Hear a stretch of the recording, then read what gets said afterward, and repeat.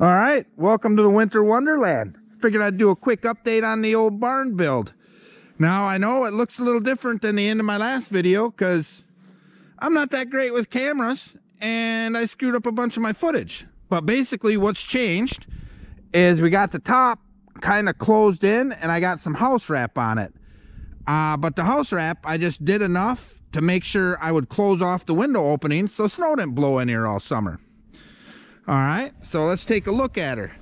Figured I'd talk about a few things I would change too if I could go back to before I started building and was to just start this thing.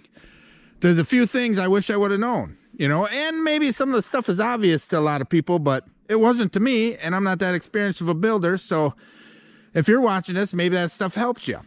But for me, like the first mistake that's pretty simple, I'm kind of embarrassed. All right, I wanted a 30 by 30 footprint for this thing, and that's what I got my posts at. But I didn't take into account that, like on that side, you know, you're gonna have these 2x4s on the outside to nail the boards to for the siding. So now my building is 30 foot 3 inches from end to end, and then side to side because of those boards on the side, which I'm milling my own lumber to put on for siding, so it's not a big deal. But if you're using like that Pro Rib siding that Menards sells, it would be kind of an issue, you know.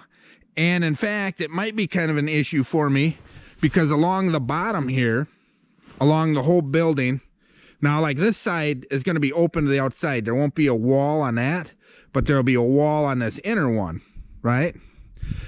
But back to what I was going for, on the very bottom, we're going to buy 2-foot sections of black Pro Rib metal from Menards, and we're going to go along the bottom, you know, just so the wood isn't so close to the ground for moisture reasons, and I think it'll look good. But so now that my building is bigger than 30 feet, I'm probably going to have to cut and slice some pieces up, and it's just not ideal. Just not ideal. All right. Other things. All right. Height wise. All right. I built this thing. It's like 10 feet to the bottom of that floor. All right. Now that's way too tall. My tractor could have fit in it in under 8-foot ceiling. But you know, as you're talking and you're designing, you think everyone tells you, oh, build it bigger. What if you get a bigger tractor, this and that? But at the end of the day, I think I'd have been way better dropping the ceiling down, even to 9 feet. Take another foot off of there, you know, because that adds stability and everything else to the build. And it's, you know, I just didn't need the 10 feet. Not that this building isn't stable. I mean, once I put in these cross braces that kind of in the V shape, that really... I mean, you can go up there and you can do a little jig and the building doesn't move. Where before I had them in there, it moved quite a bit. All right, and another side effect of the building being so tall, like say you come into this overhang. Now this overhang will be sealed up. There'll be a wall here. I'm going to end up putting a door in. But anyhow, what I was getting at is that ceiling now, that's like 13 feet up to that ceiling. We got all this kind of wasted space. So we're going to build like a loft up in here just for storage. You know, I feel bad that we're going to have that much wasted space. So, all right, there's that. All right, now what else can we go on about? Let's go upstairs. Show you a few of the things up there I would change. All right, and now also, like you got these sides, just for lighting issue, we're gonna buy some of them clear. They're like the Pro Rib type panels, but they're plastic that like Menards sells for siding. And just to get natural lighting in so we're not tripping and falling all over ourselves. All right, now up here, there's a size issue too. Now, when we were building this, or drawing it up on paper anyhow, I had planned for 7-foot sidewalls. And that seemed reasonable. But as we were doing it, we were talking and we're like, man, Maybe we go 8 foot because we got 2 foot overhangs. And we don't want to be looking at an overhang when we're sitting there looking out the window, you know. You don't want it blocking your view. So we went up to 8 foot. And it was really just unneeded. We shouldn't have went up to 8 foot. We should have kept it 7 foot. I mean, the ceiling's so tall now. But it is what it is. What's done is done. All right, now you may notice a lot of gaps here in between the boards. Now, I don't consider it a mistake. I expected those gaps because those boards were a tree probably the day before I nailed them up. So they were wet and heavy when I nailed them up. And when I nailed them up, I pried them down tight on each other, knowing that they were gonna shrink. Let's see if I get it on video. See the air gap there? It's maybe 1/8 of an inch between, if you were to average it, I would bet it's 1/8 of an inch gap between the boards. But you figure you got the underlayment, and then we're gonna have like wood siding. I haven't decided if it's gonna be like a pine shake or a live edge or board and batten.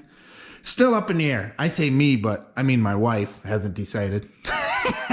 But you're gonna have siding over that anyhow. So I don't think that's a big issue. And I think it will be plenty dried out by the time we get to do the siding in like spring or early summer. I hope spring or early summer. All right. Another thing, the boards on the end. You know, you see how them are going straight across on the peak. All right. Me, I'm not a very experienced builder. I ain't gonna lie. So I started doing that. I had to scab a bunch of 2x4 scraps in there. So I had something to nail to get them boards up. And then my wife says, why don't you cut them on an angle and put the boards up? So we did that, and I didn't have to scab anything in there. And it worked out great.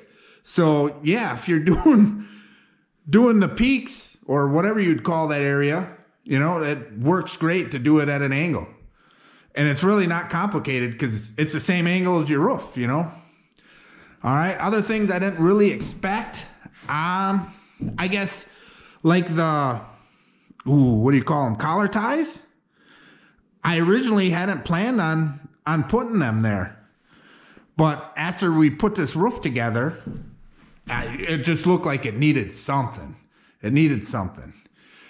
With these, for the distance these rafters span and the rafters we got, it should stand up to a 70-pound square foot snow load. So far this winter, we've had a good fair amount of snow, and it's holding up, so that's good. I don't want to jinx it.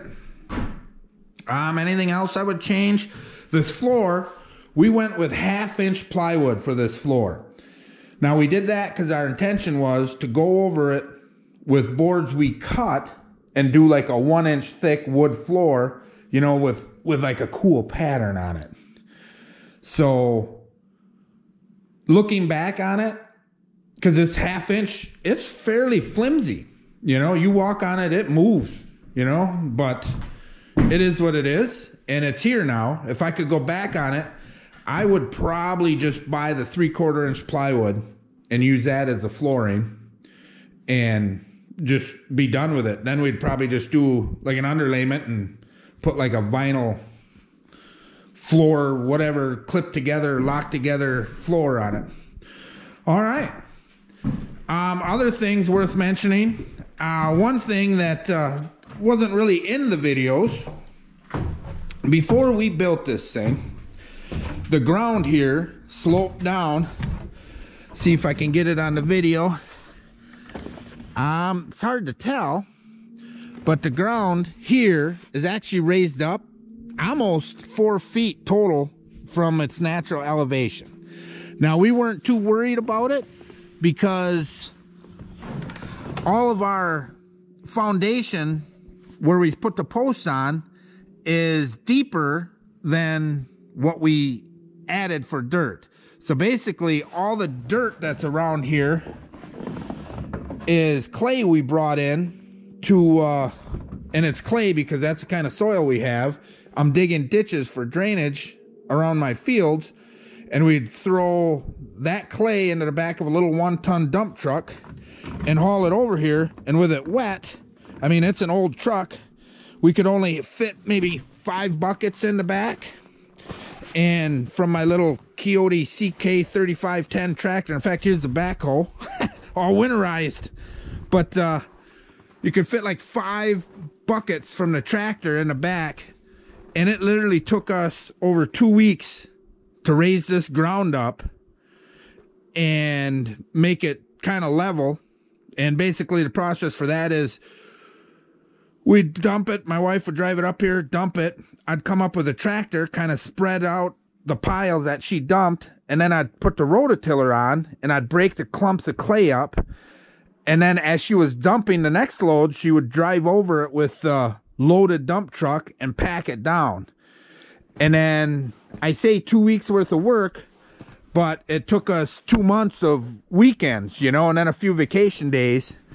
And it was hard work hauling all that clay and then digging all day on that little backhoe. If I could do it again, I'd have went and rented an excavator and maybe a little bigger of a dump truck and got a few friends and just got it done with. But we toughed her out, and I think that kind of led, because as summer wore on and we started this thing in July, you know, you get to the end of the year and you get kind of burned out. All of a sudden, you know, the day you should be working on this and you're out trout fishing or bluegill fishing, or so I guess basically the whole point of me expelling all this wind in this last little section is make sure you don't burn yourself out, man. You know, take her easy. It's a marathon, not a race, man. It's a marathon, or marathon, not a sprint. So yeah, I kind of burned myself out, and that's why we didn't get the roof done and production kind of stopped, because all of a sudden fall was here, and you know, you got hunting, and you know, the lakes are turning over and the fishing gets good. But all right, that's enough about that. I just wanted to give a little update. She's holding up, and I'm looking forward to getting into the videos. We got a lot of interesting stuff coming up this summer. Hopefully we're going to get this sited. We're going to get her roofed, so metal roofing on there. I'm going to try making some pine shakes and some cedar shakes, because I was actually thinking, or shingles, whatever the proper term is. I was debating on making my own pine shingles and doing it on that roof over there. I don't know though, on the overhangs. It's definitely going to be metal on the main roof. And then when we get that done, we're going to be putting in water tanks, and I'm going to be putting a shower upstairs and a sink and then a wood stove, and we'll be insulating the upstairs. And then I got this cool deer stand we're going to build. It's going to be a little whimsical, I don't know, like a Dr. Seuss type thing where the roof curves out like that, and then the walls angle in, because it's going to be like a deer stand slash playhouse for grandkids. So that'll be pretty cool. So as long as a guy don't burn out and a guy can keep the motor going. All right, that's enough yakking though. Just enjoy your winter, and thanks for watching the video.